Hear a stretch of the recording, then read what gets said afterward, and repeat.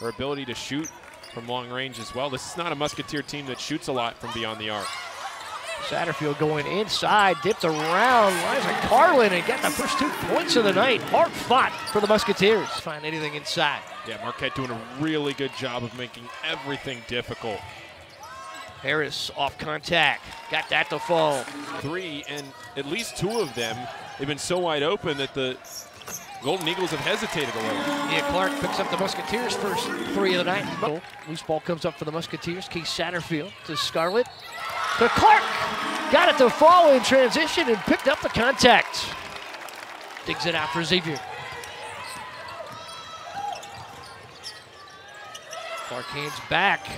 Good look for Scarlett. That's a 3. Pretty important pieces for Melanie Moore. Good backdoor cut. Scarlett dishes over for Townsend, who laid it in. Beautiful look inside for the Musketeers. In transition, McLaughlin got lost, got a good look, and couldn't get it to go. Xavier charges back with Harris, coming in 1-on-3. Good dish for Satterfield, got it to the rim and in. Satterfield. King with a pull-up in transition, just an easy answer for Marquette. That's exactly right, Mike. And Xavier, if they want to try and come back and tie this game, they're going to have to make it more difficult for Marquette to try and score the basketball. Golden Eagles doing a great job.